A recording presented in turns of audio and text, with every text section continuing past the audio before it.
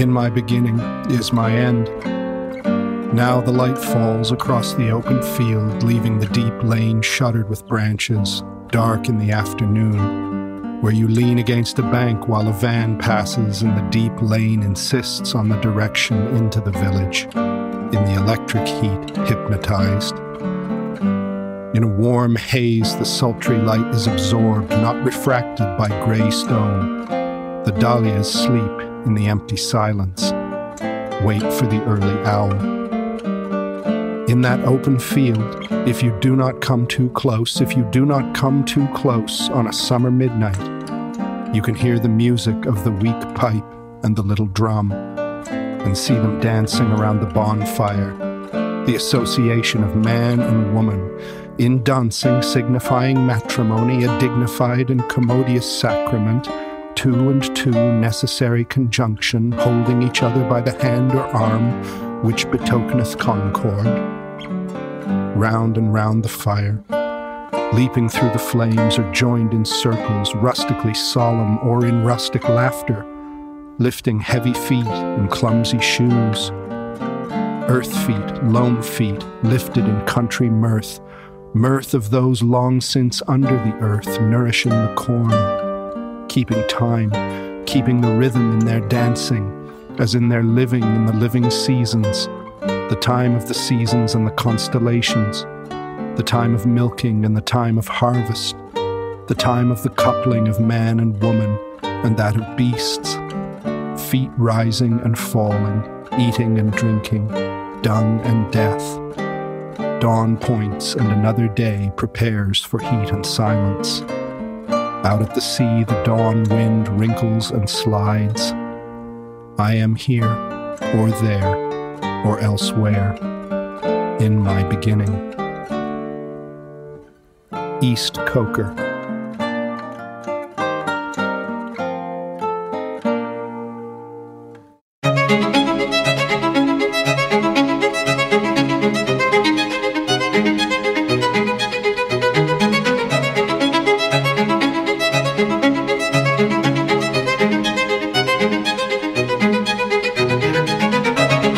Welcome to Professing Literature, coming to you from Oklahoma City in the month of July in the year of grace 2021. Professing Literature is the podcast where we take a piece of English literature and look at something small and go deep into it, considering how a piece of writing works by getting between the lines, the techniques, the allusions, the implications. We work across different literary genres and periods in the hopes of seeing a writer in action. My name is David Anderson, Associate Professor of Renaissance Literature at the University of Oklahoma, and with me as always is Eric Williams. How are you, Eric? Good morning, David. I'm great. How are you doing? I'm pretty well, thanks, Eric. It's good to be here again, good to be working with you, good to be continuing to move the ball with our podcast enterprise. It's exciting, and it feels good. It's been satisfying, and we've had some feedback that's been encouraging. Some of it's from my mother, but not all of it. Indeed. I think we're almost caught up. I think we're in, as we're releasing these episodes, there's references. I think we're in the 2021s now. Yeah, that's right. That's, wow, to be that current, so that the next episode released will actually have been recorded this year. That feels good. This thing is coming together, and the world had better watch out. I think, I'll mention first of all, I know our listeners have heard me say this before, but you are more than welcome to rate us and review us on whatever podcast platform you prefer. We especially like the 5-star ratings. Don't be shy about laying those on us. And we have an email address, and you're welcome to send us comments or questions or thoughts. Eric, can you remind the listeners and me what the email address is? Yes, it's professingLiterature@protonmail.com. And we've had quite a few people send stuff in, and you referenced very encouraging. But we got some really heartwarming things coming in from people. It's amazing. The idea here is I'm an academic. I'm a college professor. But this podcast is not an academic conversation. I would like to think it's an intellectually serious conversation. But if you, the listener, are just interested in what we're talking about, if you've been reading some of the kind of things we're talking about and are interested in reading more, then you are our audience, and that's who we want to talk to. So don't be shy about getting in touch. And some of the people who get in touch are almost apologizing that they're approaching this stuff from, not from a professional literary critic's point of view, but that is valuable as far as I'm concerned. And so please pour it on. And we look forward to these conversations. Eric, I think one thing we need to do in terms of satisfying the audience is to just check in and see how the 4th of July went. We heard in the last episode about your father-in-law's extravaganza of fireworks and patriotism that is an annual event. And this was going to be the bounce back year following the pandemic. So just want to make sure that it was as spectacular as we hoped, and that no one lost a thumb or anything like that in a fireworks explosion. Nobody lost any limbs. Nobody lost their minds. Mm-hmm. It went really well. We blew up a lot of fireworks and had a lot of good food. It was good. That's beautiful. Well, my wife and I had been hoping to attend, but we have collected too many children it just didn't work out that Sunday evening. So we were with you in spirit, and we were getting some video from other people we know who were there, and it looked like it would have been worthwhile. We actually, in our corner of Oklahoma City, we could see a bunch of fireworks going off for a couple of hours to the east of us. So we were just sitting in the backyard enjoying that. But it wasn't the same, I think, as what would have been going on in your father-in-law's neck of the woods. So maybe next year. What, in your opinion, is the ultimate 4th of July food? Anything exotic, or just the tried and true? Yeah, I mean, I think you can't go wrong with grilling. I mean, you could just a simple hot dog, or sausages, kielbasa. Yeah. I think that you can't go wrong with that. And if you really want to go extravagant, you can get some ribs. Yeah. This is barbecue country. Yeah. And when I grew up in Canada, I thought a barbecue was something with a propane tank that you cook hot on. And I moved here and learned that is in fact a grill, and a barbecue is something you cook slow and with smoke on. So I'm sorry if people are annoyed that I didn't know that. But yeah, the art of smoking meat is taken seriously here. And yeah, ribs are about as good as it gets. Yeah. I also love, for me, when it comes to the sausages, I love Italian sausages.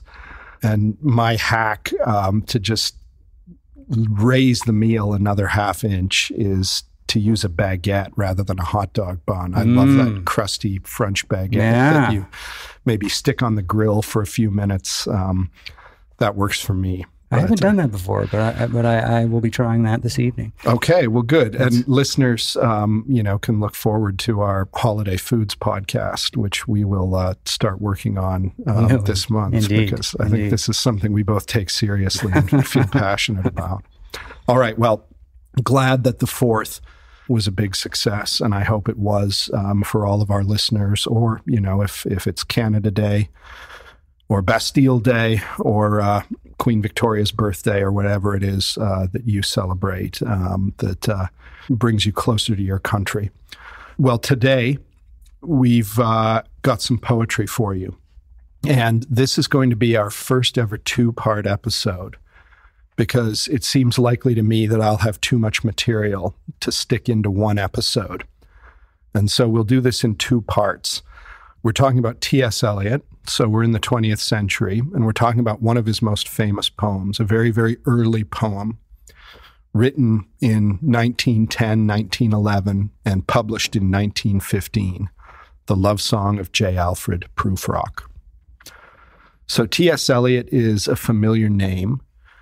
Although he's a difficult writer, and so a lot of people, I think, have heard of him but have not read him, or maybe only are haunted by memories of reading Prufrock or a little bit of The Wasteland from high school or their undergraduate days. Eliot is maybe the most important literary figure in the English-speaking world in what we think of as the modernist age, modernist with a capital M, so roughly the first half of the 20th century. There are a couple of figures who rival him for that title. James Joyce would certainly be one, and maybe Virginia Woolf. But as a poet, Eliot really defined the era in many ways and moved English poetry in directions that were really definitive. Eliot was an American, not just an American, but a Midwesterner. He grew up not so very far from where we are recording in central Oklahoma. He grew up in St. Louis, Missouri. His family were from Boston. They were an old Boston family, but his branch of the family resettled in Missouri. He moved to England, however, in his early 20s and really became identified for the rest of his life with England and with a certain English traditionalism. He writes dense, difficult, elusive poetry that shows how firmly he wanted to be embedded in the literary tradition. His poetry is bursting at the seams with references, explicit or implicit, to Dante, Shakespeare, Homer, and innumerable other writers, canonical and obscure. His poetry, however, is also deeply modern in terms of the questions it explores, or maybe better, to put it better, the problems it wrestles with. He's concerned with the loneliness and the existential longing and the displacement that people in the modern world grapple with. His poetry is marked also by a confrontation with the industrial world of the early 20th century, and the sense that human beings are detached from essential life. Eliot's poetry is experimental in many ways. And he's an interesting figure because in some ways he's a kind of arch traditionalist, but in other ways he's an avant-garde experimenter, especially formally. He generally writes what we would call free verse poetry. In other words, poetry that is unstructured by rhyme scheme or meter. And yet he demonstrates over and over again, as we'll see, that he can write formally structured verse, because often in an otherwise free verse poem, he will slip into it for a couple of lines or for a dozen lines or so. And so he is constantly experimenting. He is best known for Prufrock, the poem we're going to discuss today, for his probably most famous poem, The Wasteland, which we will have to take up at some point in Professing Literature, for the Journey of the Magi, Ash Wednesday, The Hollow Men, and what many would believe his greatest work. I certainly think this, the poems collected under the heading of the Four Quartets. And you heard a little bit of one of the four quartets, East Coker, just now at the top of the episode. Eliot was one of the great literary critics in all of literary history. He was also a profound student of philosophy and world religion. He read many languages. He was interested in Eastern traditions as well as Western traditions. Eventually, he found his way in the middle of his life to an unexpected place. He found his way into the heart of the Church of England. He had been brought up actually in a Unitarian family, but in his middle life, he had a rather profound, if sort of slow-moving conversion that meant that he ended up embracing the Church of England, the Anglo-Catholic side of the Church of England, with great devotion. This Christian view is explored at depth in later poems. Even in The Wasteland, which is written in the first half of the 1920s, you can see Eliot inching towards it. The poem we're talking about today, though, takes a different view of things. There are references to the scripture, there are Christian themes, but the emphasis is not on Christian point of view. This is a poem about anxiety and uncertainty and a longing for meaning and human connection in a world that seems to be denying those things. So as I say, it's a poem begun in 1910, completed and published in 1915, during the First World War, the war that changed civilization.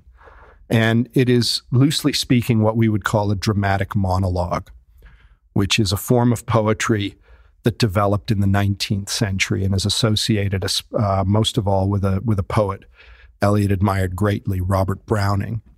A dramatic monologue is a poem that is spoken by a particular character. In other words, unlike in the case of Shakespeare's sonnets or one of Keats's odes, we don't have a kind of disembodied voice speaking to us, offering us a sort of universal perspective. Instead, we have a character talking with a very defined point of view. And that character might be an actual historical figure. It might be a literary character taken from another work and given his own little poetic speech. It might be an imagined, dreamed up character for the purposes of the poem, and that's what we have here. But we have a conversation that we are allowed to listen in on. It's a little bit as though you were in a room in your house and in another room someone was speaking on the telephone and you could hear one half of the conversation. You could overhear it. A dramatic monologue gives us that sense. The poem, however, is written in a style that we could more or less dub stream of consciousness, a style that is really, for many people, I think, synonymous with the modernist movement in English. In Eliot's lifetime, it's being pioneered by prose writers such as James Joyce and Virginia Woolf. He uses it here in poetry. Stream of consciousness describes an effect where the writer doesn't, unlike, say, Jane Austen or George Eliot, clearly sort of systematically paint a picture, whether it's a picture of an outdoor scene or a person's interior feelings with kind of precise language and fully formed sentences and a sense of linear progression through an idea. In a piece of writing that's marked out by stream of consciousness, the author attempts to convey the effect of a person's interior sense of things. Because when we look around the world and think about it, you've probably noticed we don't do so in perfect, fully formed paragraphs. We have impressions, we have thoughts, they remind us of other things. We're weighed down by a conversation we had earlier in the day, and then our attention is distracted by someone across the street shouting to their friend. And that reminds us of something buried in our memories. And then we come back to the first problem we were chewing on until we're distracted again by something else. That's the effect that writers using this technique attempt to capture. And Eliot is more or less doing that here in Prufrock. So I'm going to read the poem, and all of that was in order to warn you that this is a disjointed poem in many ways, because we don't know exactly who this young man, J. Alfred Prufrock, is. We don't even know clearly, in some cases, what it is that's bothering him so much. Or if we know it, it's because of what we infer, rather than because he clearly presents it to us. We don't know if all of this is one long speech. It almost certainly is not. It is more like we are privileged to sort of watch Prufrock thinking from the inside. And so it's going to seem very disjointed to you if you aren't used to this poem. But buckle up. I'll read it, and it'll take a few minutes, and then we'll work through it. So I will say off the top, like most of Eliot's poetry, this poem begins with an epigraph. In other words, with a quotation from another author that he uses to kind of key certain ideas, set certain ideas in motion. And the epigraph to Prufrock is from Dante's Inferno, from the 8th circle of hell. Eliot, because he's T.S. Eliot, gives the epigraph in Italian, but I'm going to give it in English because I don't speak Italian, and I suspect my pronunciation would drive some people crazy. So I'll be giving you an epigraph in English that is actually in the poem itself given in Italian. So the love song of J. Alfred Prufrock. And here's the epigraph. If I but thought that my response were made to one perhaps returning to the world, this tongue of flame would cease to flicker. But since up from these depths no one has yet returned alive, if what I hear is true, I answer without fear of being shamed. Guido de Montefeltro, from Dante's Inferno, Canto 27. Let us go then, you and I, when the evening is spread out against the sky like a patient etherized upon a table. Let us go through certain half-deserted streets, the muttering retreats of restless nights in one-night cheap hotels and sawdust restaurants with oyster shells, streets that follow like a tedious argument of insidious intent to lead you to an overwhelming question. Oh, do not ask, what is it? Let us go and make our visit. In the room the women come and go, talking of Michelangelo.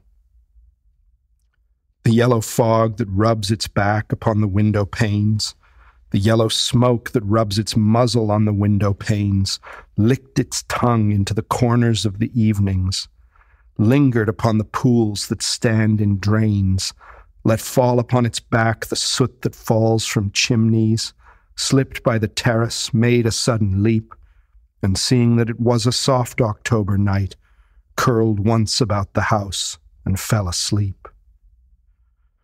And indeed there will be time for the yellow smoke that slides along the street, rubbing its back upon the window panes. There will be time to prepare a face to meet the faces that you meet. There will be time to murder and create, and time for all the works and days of hands that lift and drop a question on your plate. Time for you and time for me, and time yet for 100 indecisions, and for 100 visions and revisions before the taking of a toast and tea. In the room the women come and go, talking of Michelangelo. And indeed there will be time to wonder, do I dare, and do I dare? Time to turn back and descend the stair with a bald spot in the middle of my hair. They will say, how his hair is growing thin. My morning coat, my collar mounting firmly to the chin, my necktie rich and modest, but asserted by a simple pin. They will say, but how his arms and legs are thin. Do I dare disturb the universe? In a minute there is time for decisions and revisions, which a minute will reverse. For I have known them all already, known them all, have known the evenings, mornings, afternoons. I have measured out my life with coffee spoons. I know the voices dying with a dying fall beneath the music from a further room, so how should I presume? And I have known the eyes already, known them all, the eyes that fix you in a formulated phrase, and when I am formulated, sprawling on a pin, when I am pinned and wriggling on the wall, then how should I begin to spit out all the butt ends of my days and ways, and how should I presume? And I have known the arms already, known them all, arms that are braceleted and white and bare, but in the lamplight downed with light brown hair. Is it perfume from a dress that makes me so digress? Arms that lie along a table or wrap about a shawl. And should I then presume? And how should I begin? Shall I say, I have gone at dusk through narrow streets and watched the smoke that rises from the pipes of lonely men in shirt sleeves leaning out of windows? I should have been a pair of ragged claws scuttling across the floors of silent seas. In the afternoon, the evening sleeps so peacefully, smoothed by long fingers, asleep, tired, or it malingers, stretched on the floor here beside you and me. Should I, after tea and cakes and ices, have the strength to force the moment to its crisis? But though I have wept and fasted, wept and prayed, though I have seen my head grown slightly bald brought in upon a platter, I am no prophet, and here's no great matter. I have seen the moment of my greatness flicker, and I have seen the eternal footman hold my coat and snicker. And in short, I was afraid. And would it have been worth it after all? After the cups, the marmalade, the tea, among the porcelain, among some talk of you and me, would it have been worthwhile to have bitten off the matter with a smile, to have squeezed the universe into a ball, to roll it towards some overwhelming question, to say, I am Lazarus, come from the dead, come back to tell you all, I shall tell you all, if one settling a pillow by her head should say, that is not what I meant at all. That is not it at all. And would it have been worth it after all? Would it have been worthwhile after the sunsets and the dooryards and the sprinkled streets, after the novels, after the teacups, after the skirts that trail along the floor, and this and so much more? It is impossible to say just what I mean. But as if a magic lantern threw the nerves in patterns on a screen, would it have been worthwhile if one settling a pillow or throwing off a shawl and turning toward the window should say, that is not it at all. That is not what I meant at all. No, I am not Prince Hamlet, nor was meant to be. Am an attendant lord, one that will do to swell a progress, start a scene or two, advise the prince, no doubt an easy tool, deferential, glad to be of use, politic, cautious and meticulous, full of high sentence but a bit obtuse, at times indeed almost ridiculous, almost at times the fool. I grow old, I grow old. I shall wear the bottoms of my trousers rolled. Shall I part my hair behind? Do I dare to eat a peach? I shall wear white flannel trousers and walk upon the beach. I have heard the mermaids singing, each to each. I do not think that they will sing to me. I have seen them riding seaward on the waves, combing the white hair of the waves blown back, when the wind blows the water white and black. We have lingered in the chambers of the sea, by sea-girls wreathed with seaweed, red and brown, till human voices wake us, and we drown. Well, if you found that difficult to follow, that's okay. And I don't know that everyone necessarily would have. But if you're not used to poetry of this sort, then it's a different kind of literary experience than something we would get from, say, Milton. But we're going to work through the poem, and roughly speaking, I'm going to work top to bottom, which is my first piece of advice for aspiring readers of poetry, trying to grapple with a piece of poetry and understand what's going on. This is pretty controversial advice, Eric, but I would say start at the beginning, then move to the middle, and then finish at the end. And so I'll try to model that as we go. It's not the only way to do an analysis of a poem like this, but I thought for today it might work pretty well. So let's take a look. Let's begin with the title of the poem. It's a wonderful title for this poem. Initially, while he was working on it, Eliot gave it a different title, a title that is kind of useful maybe for telling us what's going on, but it's an inferior title. He called the poem Prufrock Among the Women at first. And then he made a telling alteration. He changed the title of the poem to The Love Song of J. Alfred Prufrock. And if you just aren't paying attention, that might not mean very much to you. The Love Song of J. Alfred Prufrock. We have a wonderful disjunction within that simple title. That short sentence, well, it's not a sentence, but that descriptor, the love song of J. Alfred Prufrock. Because, of course, the name of the character is about as unlikely a name as you could choose for someone who was going to sing a love song. That first phrase, the love song of, takes us to the world of the medieval troubadours or the Tudor Stuart love lyricists or to the Romantic era. We have expectations of romance, maybe of the fantastic, and then we get this name, J. Alfred Prufrock. And the J, I should mention, it's not the name J, J-A-Y, as in J. Gatsby. It's the initial J, J. Alfred Prufrock. I offended a few weeks ago when we were talking about 1984, people named Smith, although I didn't mean to. So I'm going to do an even worse by anyone named Alfred or Prufrock. But this is not the name of a romantic hero. It's a name that seems to disappoint what is promised in that opening phrase, the love song, J. Alfred Prufrock. Prufrock in particular is a name that suggests fussiness.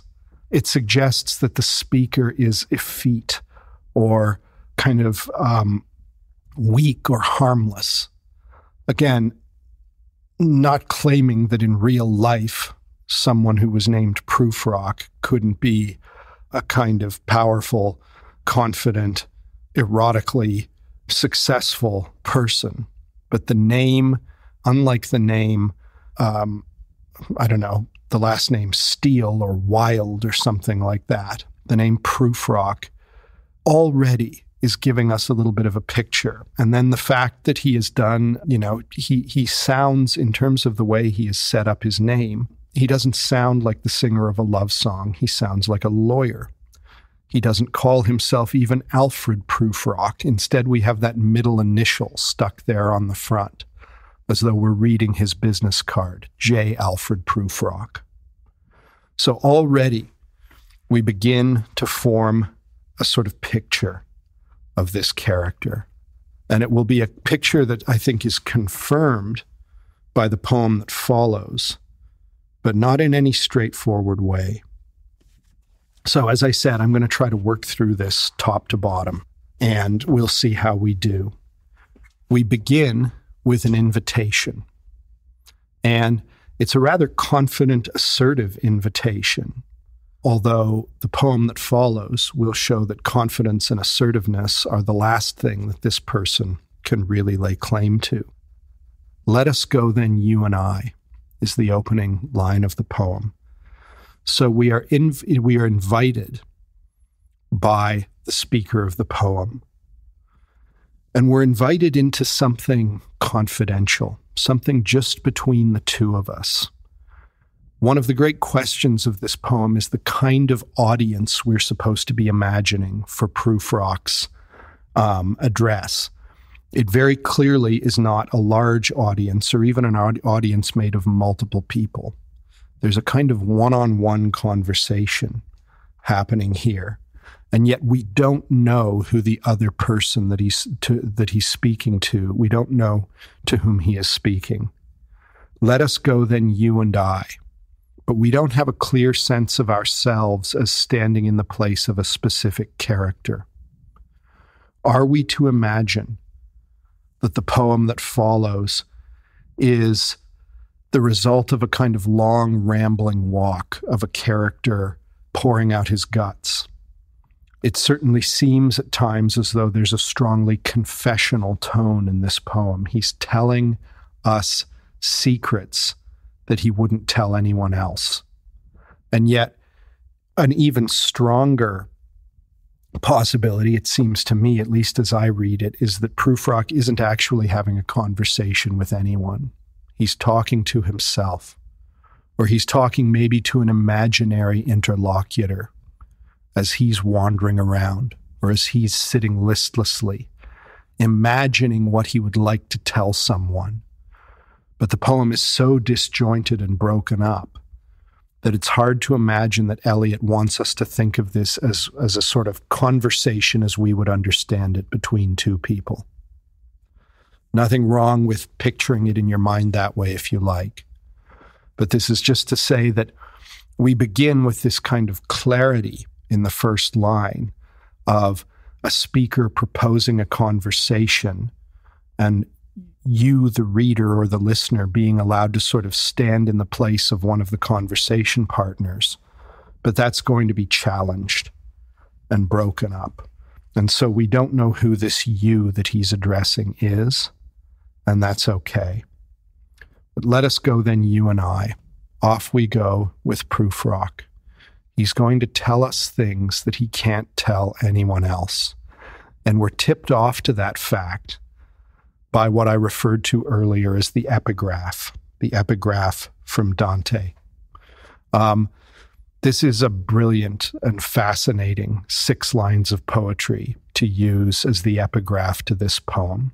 And so I'll talk about it a little bit now because the first line, I think, invites me to. And I'll give you a little bit of context. Dante is in hell on his pilgrimage, his journey. The Divine Comedy of Dante Alighieri tells the story of Dante, the character, on a journey through hell, purgatory, and heaven, a spiritual journey in which he'll learn deep Christian truths.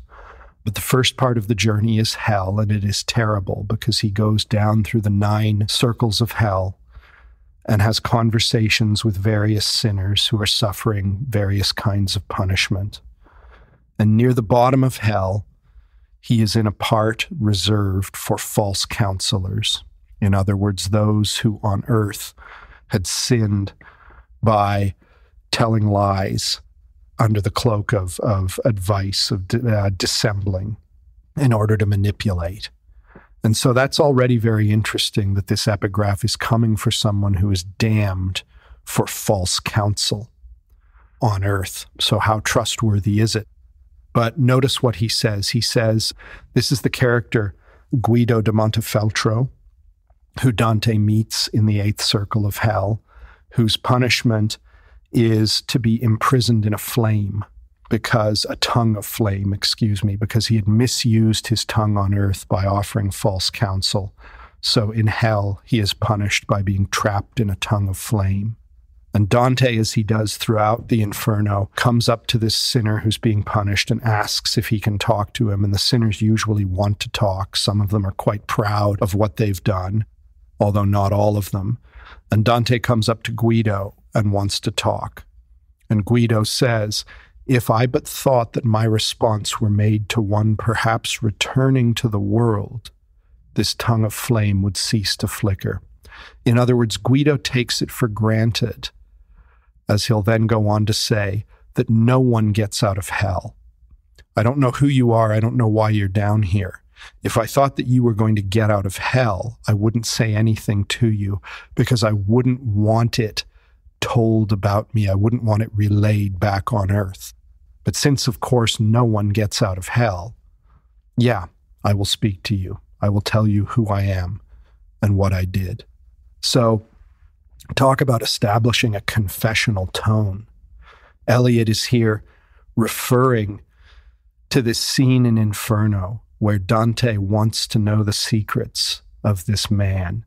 And the man says, I'll talk to you only because I know you won't ever get out of hell and share my conversation with those above, not realizing that Dante is on a pilgrimage through hell and that he will eventually come back to earth and write down everything that he's heard. And so there's a sense here, Guido had been a great criminal. He had been someone who had falsely advised, I think, the Pope Boniface VIII, if I remember, and so was being punished for it. And he doesn't want it known up there in the sunlit lands what it is that he has done.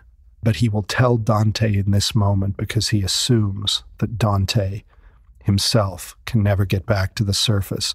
And that is this little thematic nugget, this little literary nugget that we have at the beginning of this poem to key us to these themes. And so already there are themes here of a private conversation, of a confession of something shameful and deeply personal, and of a kind of hellish suffering. It's not going too far, maybe, to suggest that Prufrock, the speaker, is in a kind of hell, feels himself trapped, stifled, punished, unable to escape. So we are invited to go with him. Let us go then, you and I. And then you have one of the most famous lines of 20th century poetry. And really, there is no poem in the 20th century, I think, that is more chock full of famous lines than this one. The ragged claws, I am not Prince Hamlet. Will I wear my trousers rolled, measured out my life with coffee spoons, etc., etc., etc. We have a big one early on. Let us go then, you and I, when the evening is spread out against the sky. Beautiful phrase. We're setting out at evening time, at the twilight, at a time when confidences could be shared, when the sun is down low on the horizon and it's starting to get dim and we might feel we can talk. It's beautifully phrased. When the evening is spread out against the sky, and then something completely unexpected happens, like a patient etherized upon a table.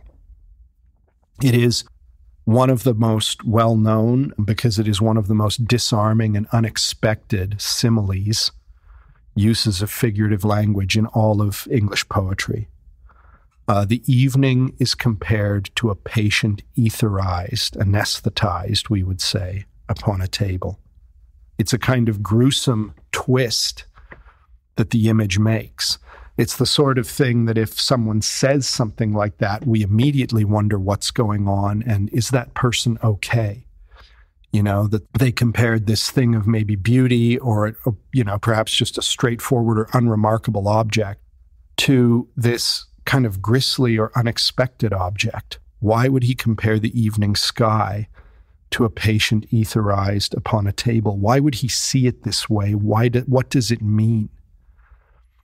Well, I might disappoint you when I say that I don't have a good answer to that.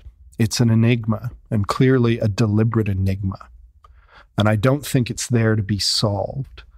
It suggests things about Prufrock, perhaps a certain morbidity, perhaps it is a kind of projection, as we would say. He is not unlike an etherized or anesthetized patient.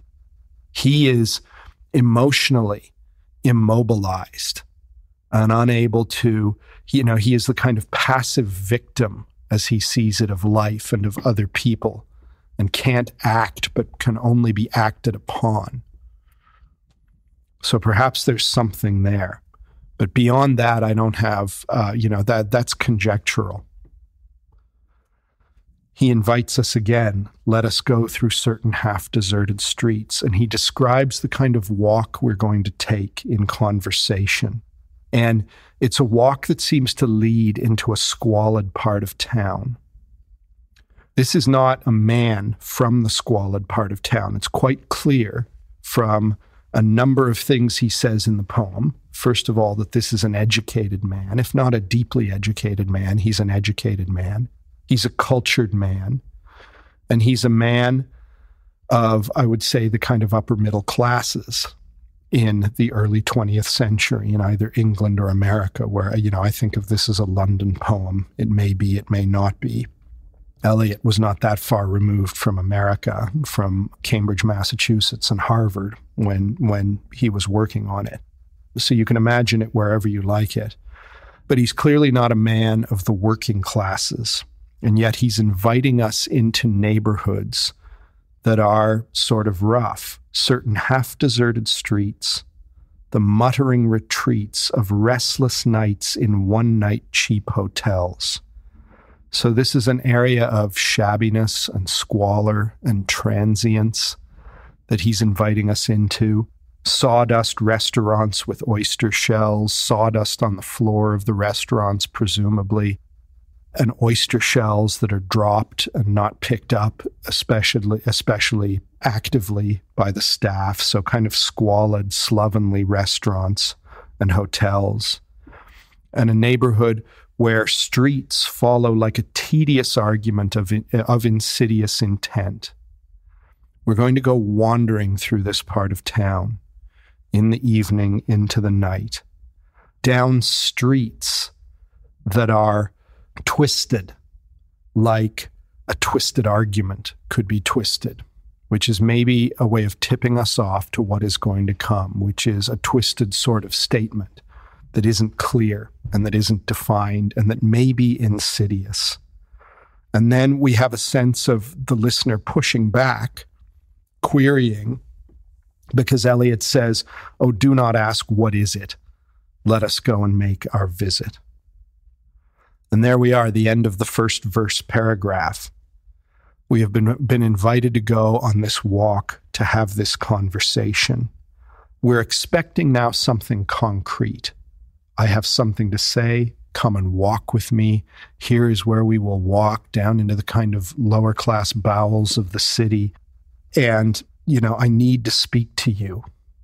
I need to speak to you. There is, strong sense of loneliness in this first verse paragraph as he describes these hotels where people just pass through them one night only, transiently. And then you, the listener, are sort of about to say, well, what is it? And he says, don't ask, don't ask. He defers the answer, and he's going to do that throughout the poem because he's never going to clearly define what it is that he's trying to talk about. So this is the first of many deferrals. Leads you to an overwhelming question. You want to ask me something, and I don't want to answer it right now. So there's this deferral of something enormous, overwhelming, as he says. And it gives us a sense of deflation at the end of the verse paragraph. But let's go on our walk. We might expect now at this point that things would slowly become clear, that now that we are out on our walk, if that's how you want to imagine this, now that we're moving, now that he's begun, we will start to have clarity. And instead of clarity, we're given enigma. The next two lines, another very famous phrase from the poem. In the room, the women come and go, talking of Michelangelo. We do not know what he means there. It's an important enough phrase that he's going to repeat it 20 lines later. Exactly the same phrase, offset from the rest of the text by white space. In the room, the women come and go, talking of Michelangelo. What on earth does that mean? We assume he means Michelangelo Buonarroti, the Florentine Renaissance artist. No reason not to think that. But what is he talking about? This is a complete change of gear.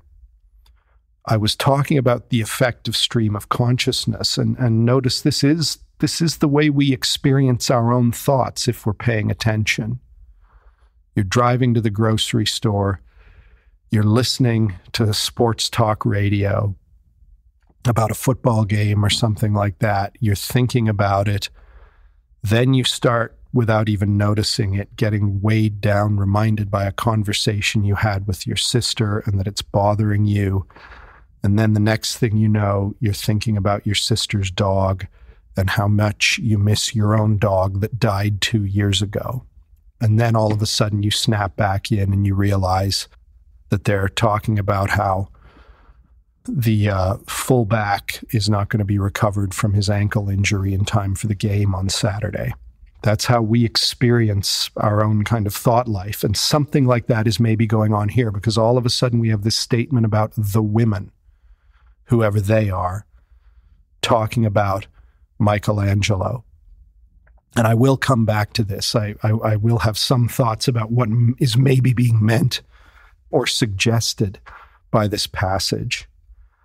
But there it is for now. And then we move on to this description of the fog, which has to be one of the reasons why it makes me think of coal-burning London in the early 20th century with its famous fogs. We have a description of yellow fog lying among the buildings and in the streets.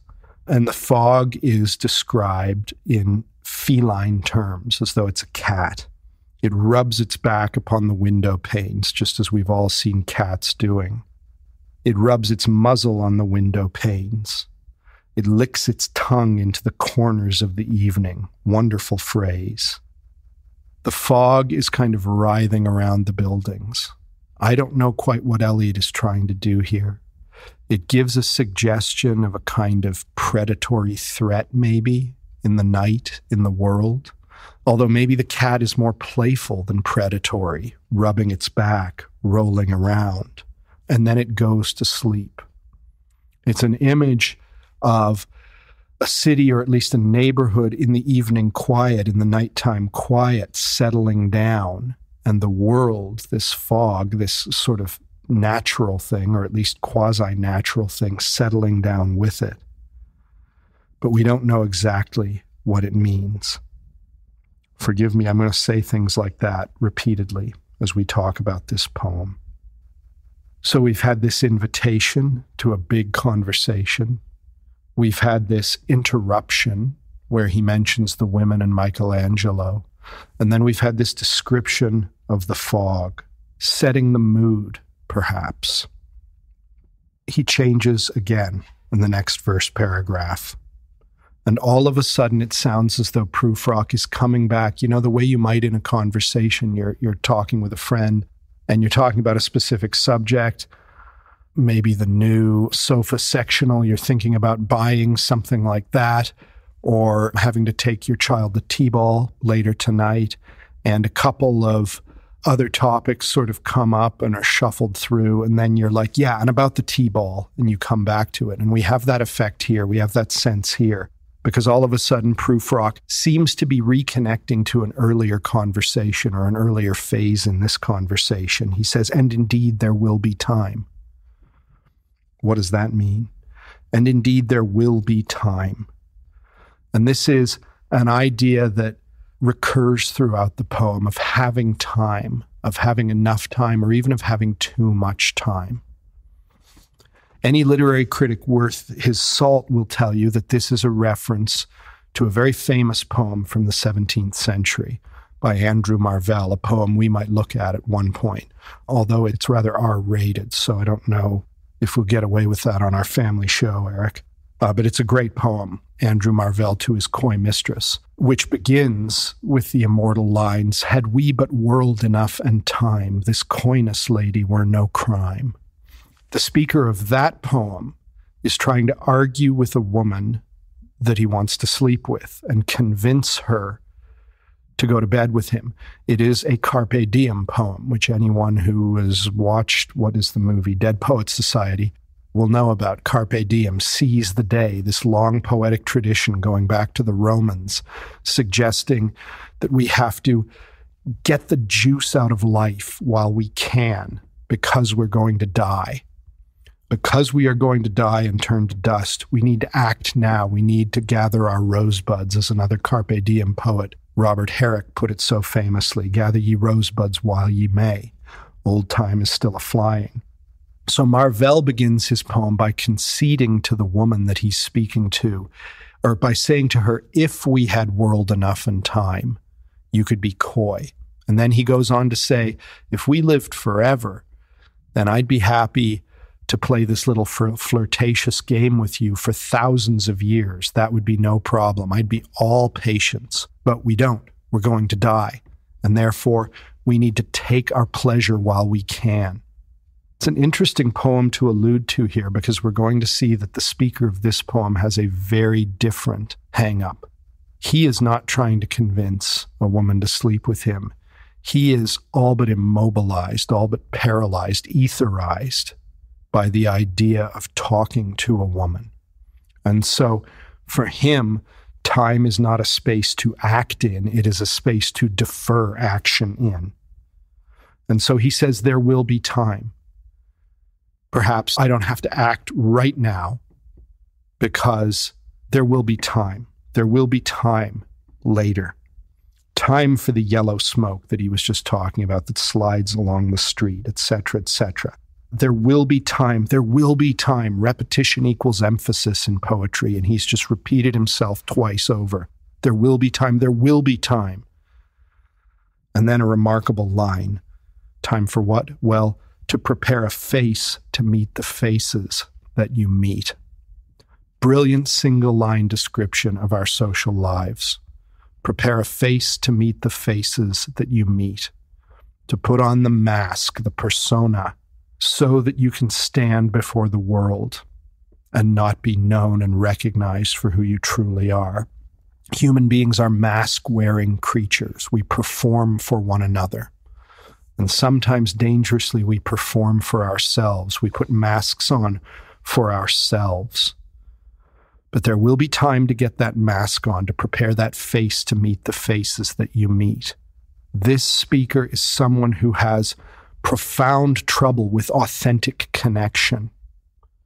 And so one of the things, all of us wear masks at different times, when we're visiting an older relative maybe that we haven't seen in years, and we don't want to, we maybe want to sand down some of what they would perceive as our rough edges, or when we're talking to our boss, or when we're talking to the person who works for us, or when we're talking to someone at the bank. We clean ourselves up, we adjust ourselves in order to appear a certain way. Prufrock does a lot of this. And then, all of a sudden, that's maybe clear enough. And then we're told there will be time to murder and create, which is getting pretty heavy. For everything there is a season, the preacher says in the book of Ecclesiastes. There is the time to kill. There is the time of birth. There is the time of laughter. There is the time of mourning. There is the time to gather stones together and throw stones away. There will be time to murder and create. Prufrock, I do not think, I'm sure I could dig around a little bit on the internet and find, people reading this poem as though it's the twisted confession of a serial killer or something like that. Prufrock is not a murderer, if you're asking my opinion. He's generalizing here about human experience, killing and living, murdering and creating. And he says, time for all the works and days of hands, which is a strange phrase, but it's actually a reference to the Greek poet Hesiod's 8th century poem, The Works and Days, which is a famous Greek poem, a long poem about agriculture. Hesiod describes the agricultural life in that poem and gives us this kind of moving and charming picture of archaic Greek life, traditional community life. And that's something that Prufrock doesn't have, because Prufrock is a man who is cut off from the world, from the earth. And so he has time, he says, he has time. But it becomes clear that although there is time for everything, he wants the time in order that he can do nothing. Because although there is, he says, time for you and time for me, there is time yet for 100 indecisions. It's a great way of describing, I think, the texture of life for some people, at least of a certain temperament. Time to twist and change the mind, and to be caught halfway, and to be indecisive, and for 100 visions and revisions before the taking of a toast and tea. Before the taking of a toast and tea. This is someone from polite society. He's not necessarily wealthy, but it's clear that he's well-bred and that his life is arranged around little social rituals. As he will say a few lines later, I have measured out my life with coffee spoons, right? Not with, animals that I've hunted and killed, not with career accomplishments, not with romantic conquests, not with books I've read, not with church services that I've attended, but with coffee spoons. They are the milestones in his life. And so even before we have the toast and tea, I have time for 100 visions and revisions. Great phrasing. 100 visions and revisions. I can waffle. I can go back and forth. I can imagine things and then back out of them. That's what I have time for. And then Eliot, for the second time, hits us with this phrase that we've already seen. In the room, the women come and go, talking of Michelangelo. And we're maybe starting to get a better sense of what that enigmatic phrase means. Not a sharp, crystal clear sense, but a little bit of a better formed sense. This is a young man who is hung up on the issue of women. He is fascinated by them.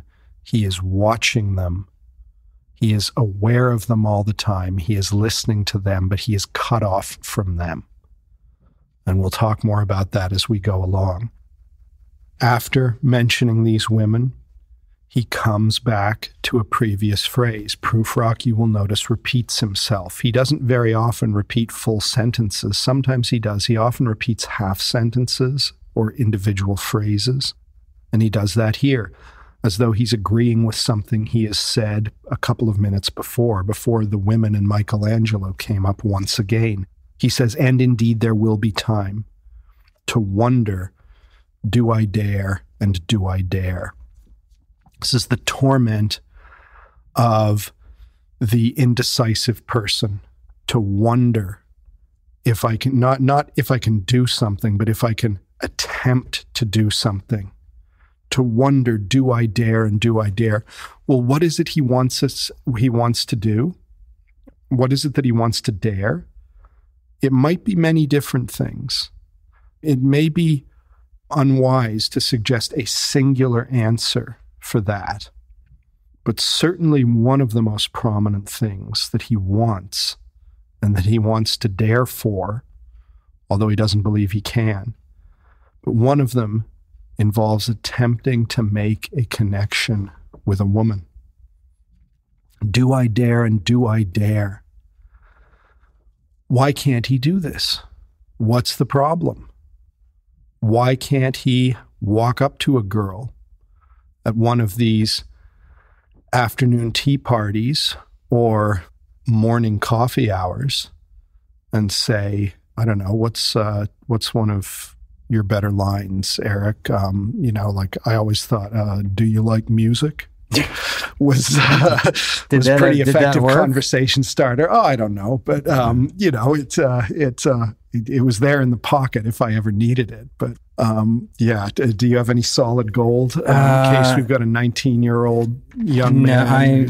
I probably don't remember, but I always think of, hey, what's your sign? Okay, that's solid. That was like, I know that was 70s that became big, but still, you could play that out back and forth for half an hour. If she was into astrology. So that's good advice. All right, make a note of that. Anyone who's hung up on whether the person they're romantically interested in can be talked to.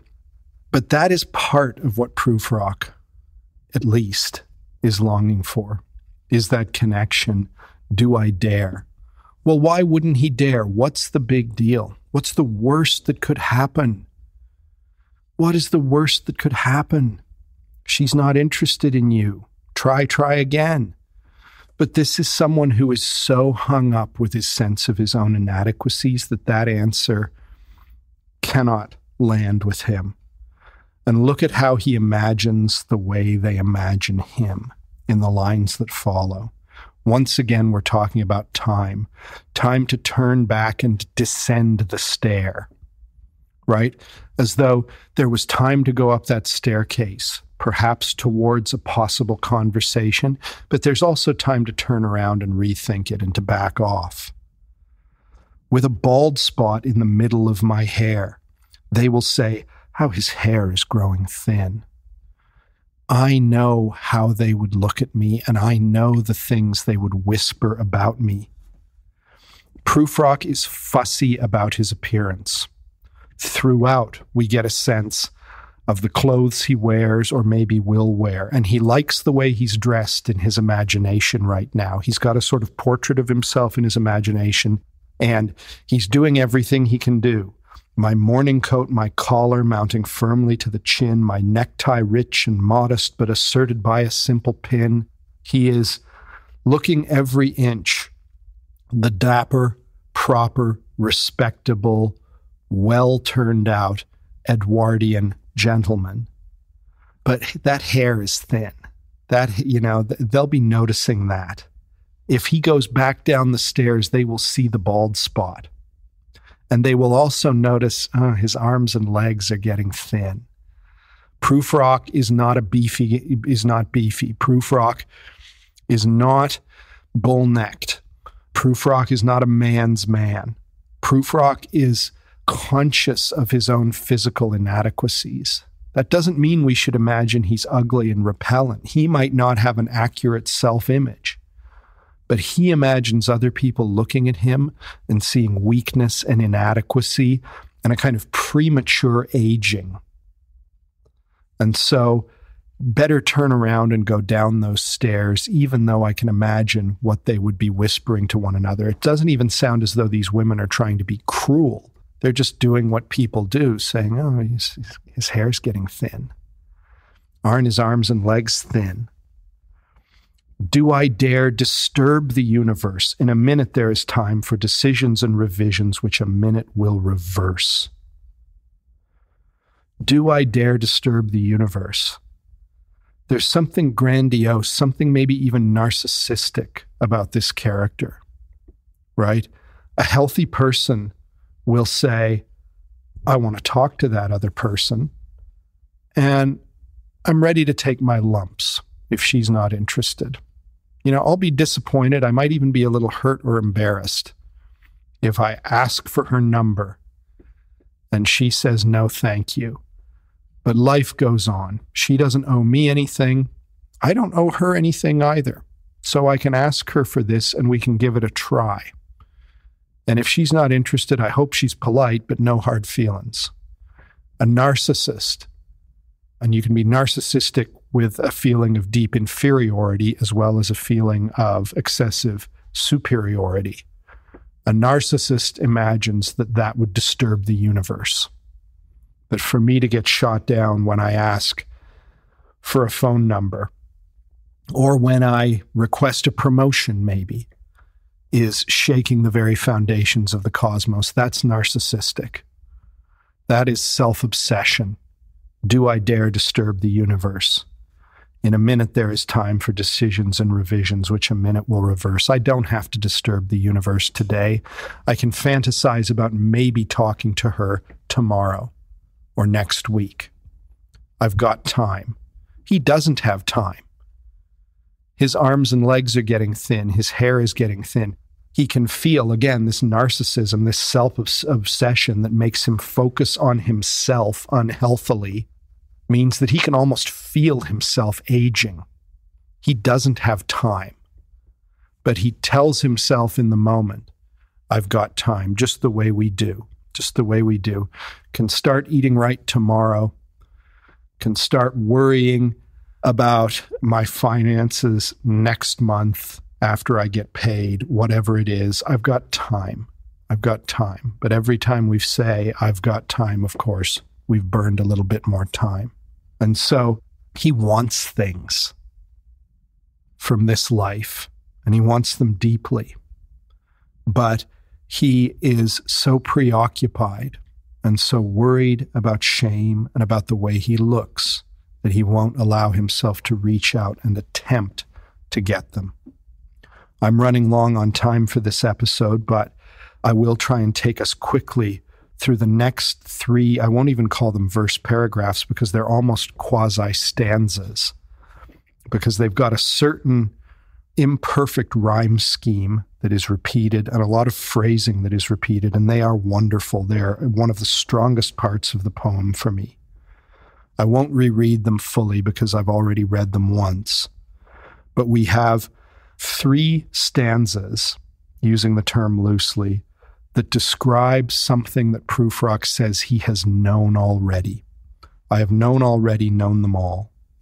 What is it, the all? What are the all? Are they moments, opportunities? Are they individual women? What are these things that he has known already?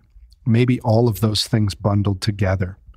He says, I have known them all already, known them all, have known the evenings, mornings, afternoons. And then you get that great line, I have measured out my life with coffee spoons. The idea of a life constructed around polite society and around the rituals of polite society, of dinner invitations given and received. Perhaps he is the son of a family that does a lot of entertaining. He's invited to go and have morning coffee or to have supper at someone else's house. These invitations are returned, etc., etc. And he has been in the mix, he says. I know the voice is dying with a dying fall beneath the music from a further room. I've been in these situations. I've been in these environments. I've been on the fringe of these conversations. You know, he is not a solitary shepherd living on a hill in Scotland with only his sheep for company. He mixes with people in polite society, and he has chances for connection. And you don't even have to think of Prufrock as wanting sex or marriage or something like that.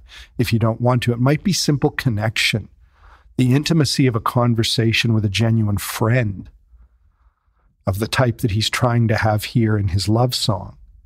But he's been in these opportunities, and he says, so how should I presume? Well, presume to what? Presume to say something clearly or to ask for something. He can't do it, though. And then we have repetition and variation in the next stanza. I have known the eyes already, he says. I have known the eyes already. Presumably women's eyes. He has looked into women's eyes. Well, what's the problem? Women's eyes can be very attractive. Well, they are the eyes that fix you in a formulated phrase. These are the eyes that look at you in judgment, that fix you. The women in question may be doing no such thing. Perhaps they are simply listening to this young man politely, perhaps even with interest, but they are looking at him seriously, and he feels a kind of violation when they do so. How can I speak to them honestly? How can I be open? I have known the eyes already, and they are eyes that fix you in a formulated phrase, and that is terrifying. They look at me, they see me. They see me, they see my thin arms and legs. They see that I'm weedy and unmasculine. And so when they look at me, he compares it to being an insect stuck on a pin on a cork board or something like that by a bug collector, like a butterfly under glass, stuck on a pin. As I said before, this is someone who doesn't feel he can act, but only feels acted upon. He is passive to the bottom of his shoes. And so if I were stuck on that pin, if she really looked at me, if I said, I beg your pardon, can I have a few minutes of your time?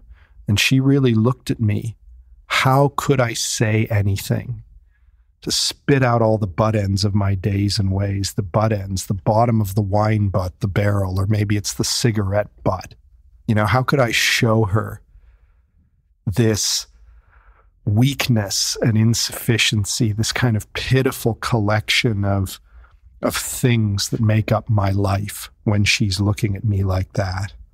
And then we have the third of these three stanzas. I love this. I have known the arms already, known them all. Arms that are braceleted and white and bare, but in the lamplight downed with light brown hair. It's a gorgeous, close study in a few lines of a woman's bare arms, right? He sees.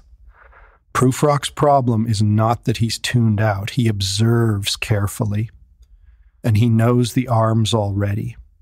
This is a stanza, if you like, the first stanza of these three is about apathy and about routine. I have known the evenings, mornings, afternoons, the coffee spoons, etc., etc.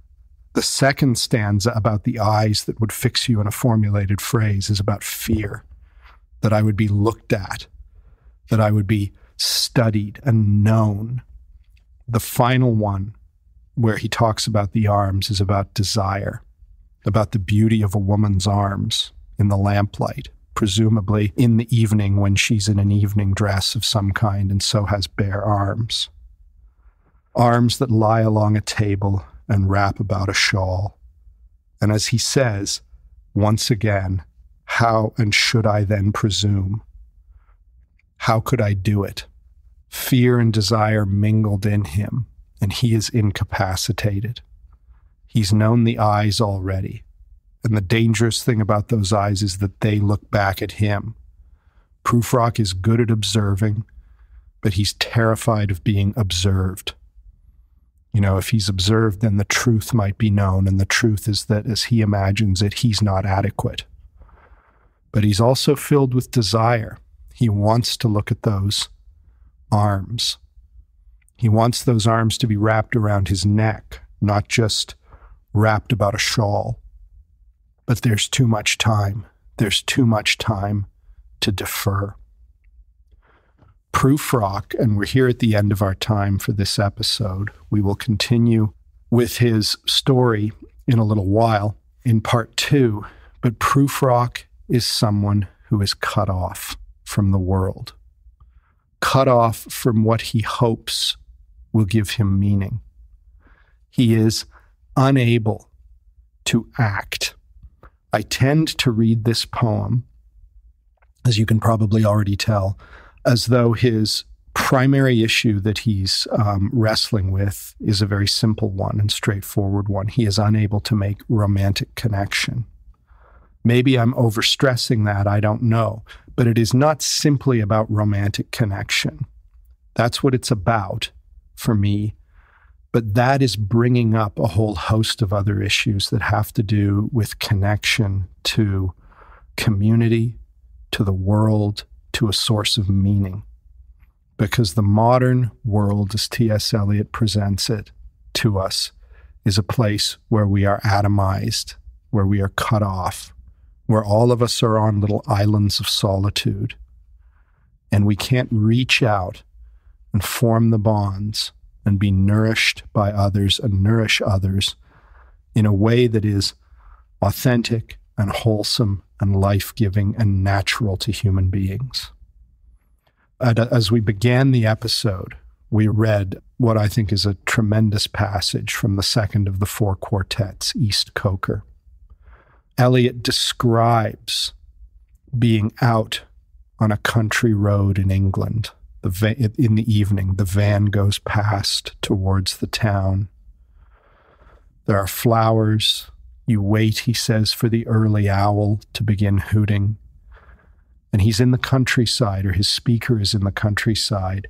And he says, in that open field, if you do not come too close, something can happen. Out in the countryside on a summer night. What is it that can happen? You can hear the music of the weak pipe and the little drum.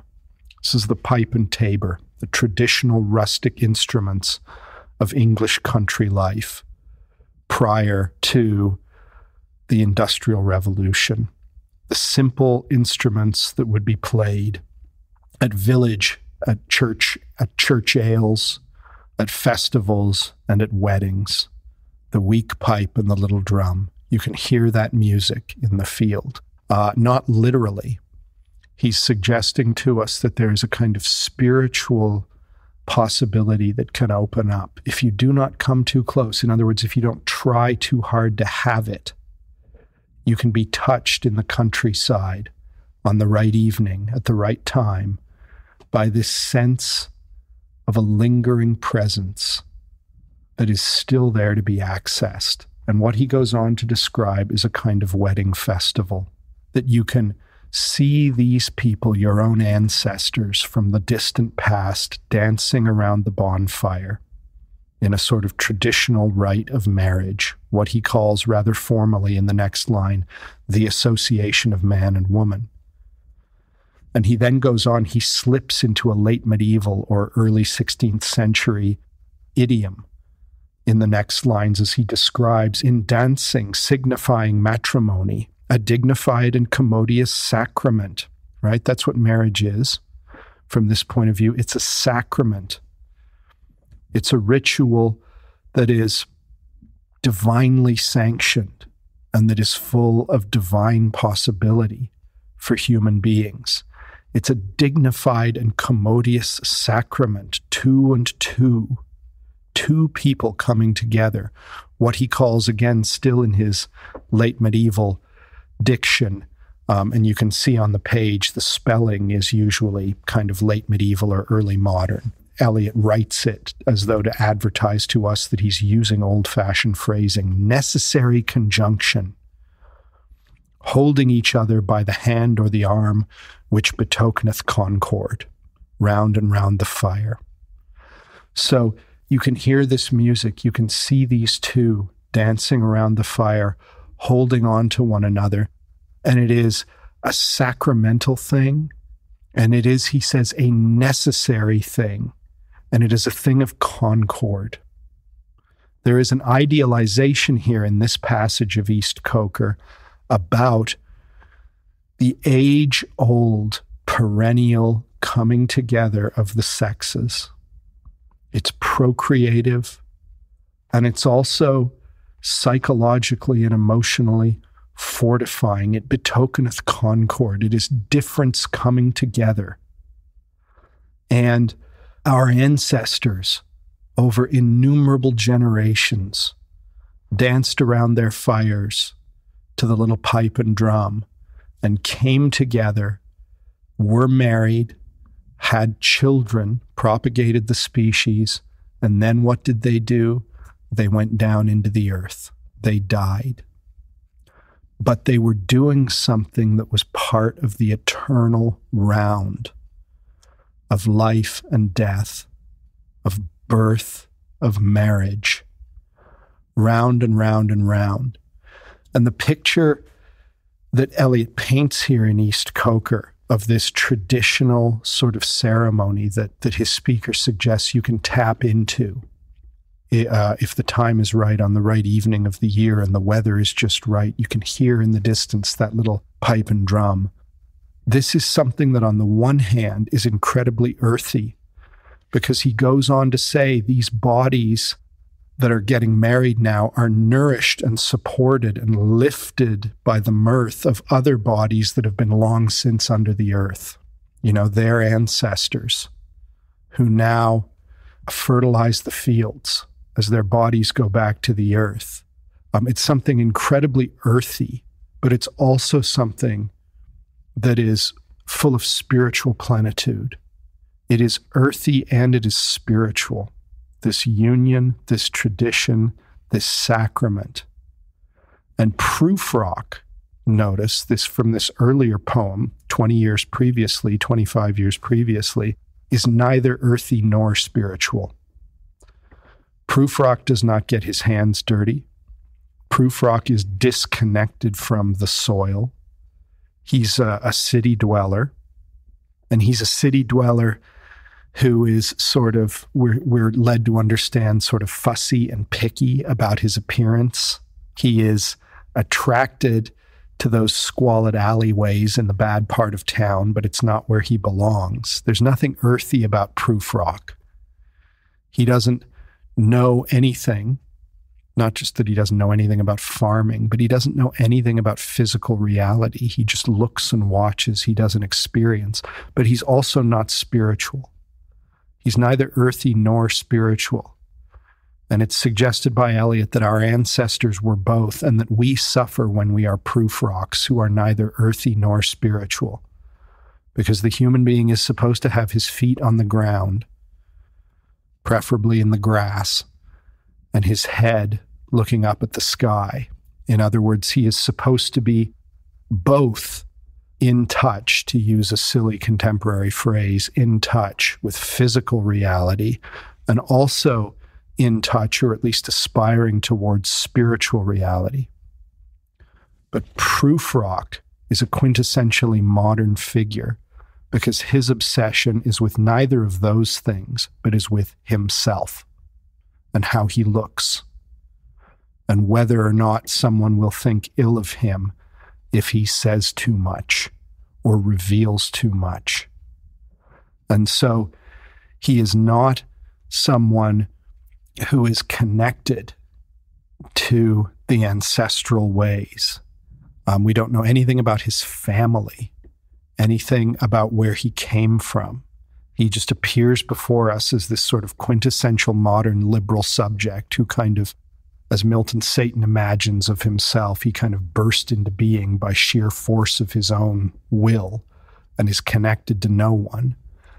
And he's also not sensitive or even aspiring towards a spiritual beyond of any kind, a kind of transcendence. And so instead he passes time. That's what he can do. He can while away the days. If they had video games in 1911, Prufrock would be playing them 8 hours a day. Instead, he has to go through these little social rituals that anesthetize him, that etherize him, but that don't satisfy him. I think that's enough for now. We will come back and talk about the second half of this poem and go deeper into Prufrock's condition next time. But in the meantime, on behalf of Eric Williams, this is David Anderson saying thank you for being with us and take care.